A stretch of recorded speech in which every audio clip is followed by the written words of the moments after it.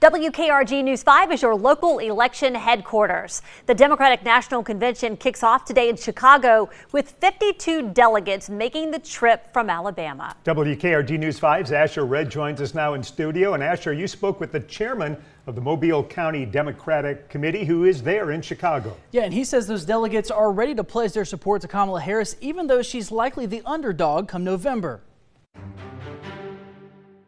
Mobile is I think, probably the largest purple county in the state. It's still shaded a little bit red.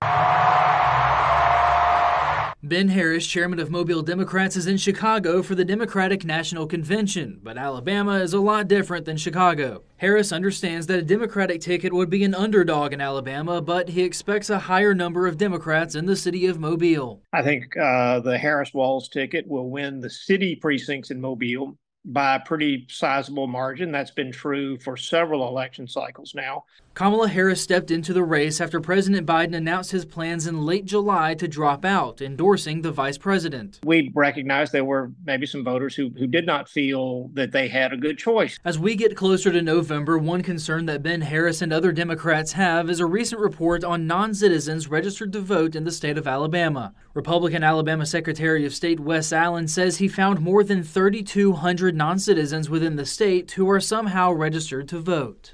It's very concerning that there would be an effort to purge voter rolls this close to an election. Now, Ben Harris says that he has seen a lot of enthusiasm out of the Alabama delegates so far, as Kamala Harris is expected to secure enough delegates to become the party's nominee. The convention is set to wrap up on Thursday. Live in the studio for now, I'm Asher Red, WKRG News 5.